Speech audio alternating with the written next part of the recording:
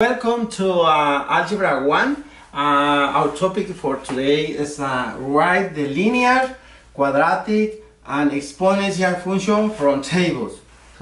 This is our topic for Algebra 1. This class is for high school Algebra 1. Okay, we have one problem here. This is we have to solve. Write a linear, y equals mx plus b, or quadratic, y equals x to the second power, or exponential, y equals a times b to the x power function that models this table. Okay. First thing we have to remember, you are able to determine if the function is linear, quadratic, or exponential by looking at the parent in the y values. We have to look in the y values here. Alright, so the first step, look at this. What is the difference between -6 to 18 here? So it's -12, right? Let's go to the second one. From -18 to -54 is -36, right? From -54 to -162 is the difference is here is 108, -108, and then the last one from -162 to -486, the difference is -324. All right. So what do you see here? So since the first difference,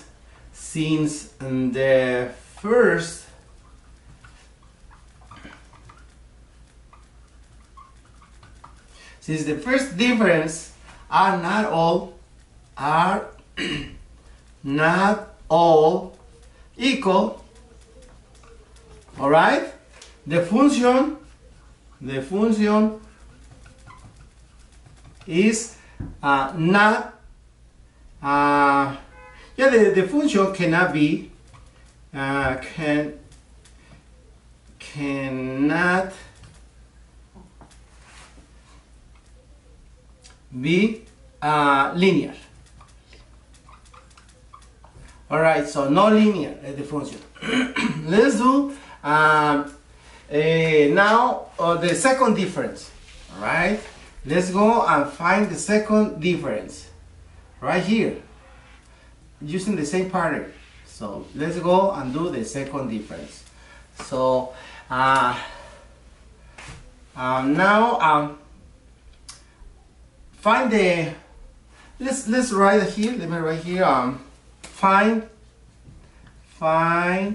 the second difference. All right, find the second difference. Let's go.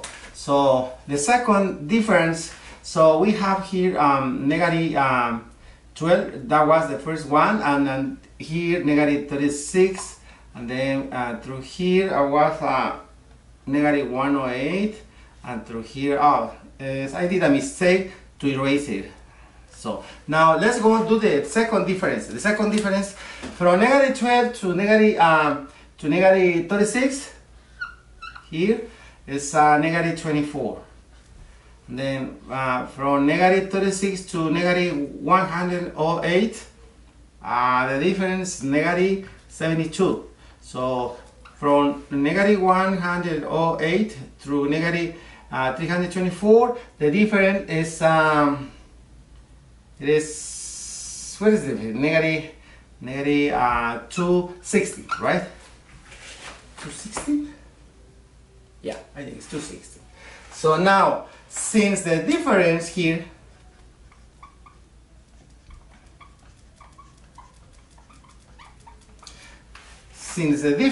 are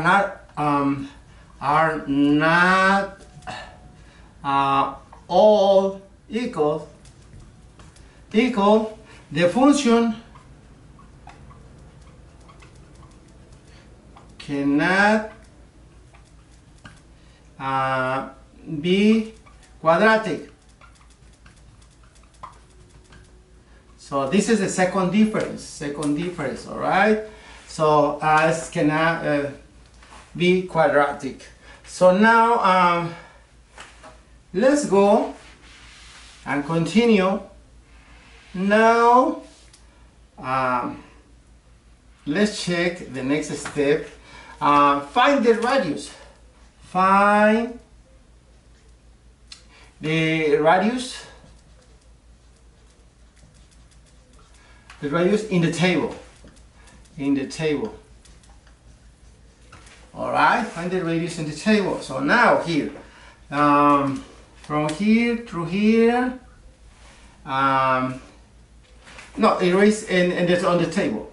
Erase everything. Let me erase everything on the table. Here, first one, from -6 to -18, the radius is times 3, right? From -18 through -54 is also is times 3, right? From -54 through to -162 is times 3. From -162 through -486 also is times 3, right? See? Now we have the partner. So here, the radius here, the radius between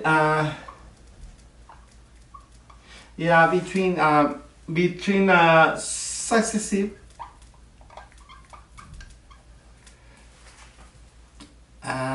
values are all 3. All right. So the function.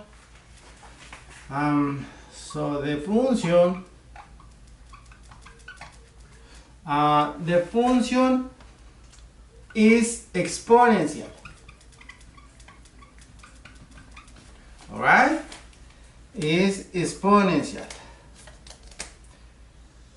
The function is exponential. It's in this way. All right. I mean, we have to write. It's like this way: y equals a times b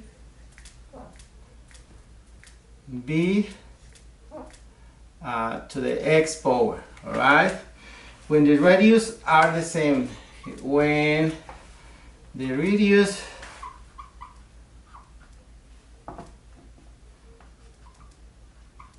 are the same. So when the radius are the same, the base we need to switch the base b.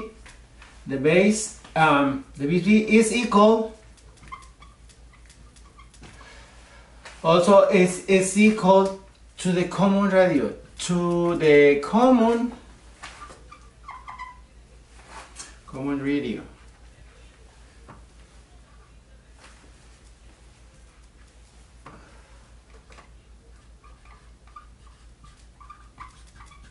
So some ideas, radio 3, right?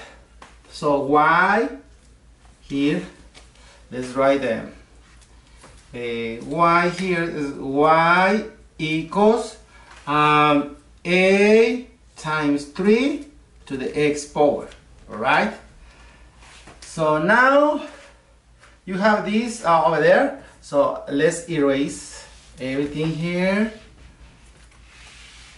And then where is the next step? So now plug in on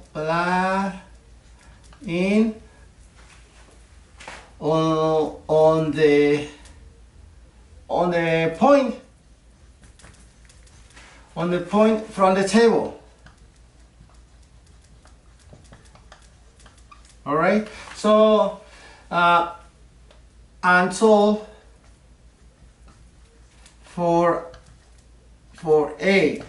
Okay, solve for a. So now let's write this way here. So negative b here equals a. I mean 6 is negative 6. Here is negative 6. negative 6 is equals a times 3, because we took the point. Let's take the one point. So let's take the point. Took 1 point, 1 comma negative 6. All right, to solve for a. Yeah. So it's negative 6. Why? Using the formula. What was the formula? The formula was what was the formula? The formula was y equals a times 3x. All right. This work on this one. So solve here. And now it's negative 6 here equals a, or to the, here is to the first power, all right? First power, right there. The the x.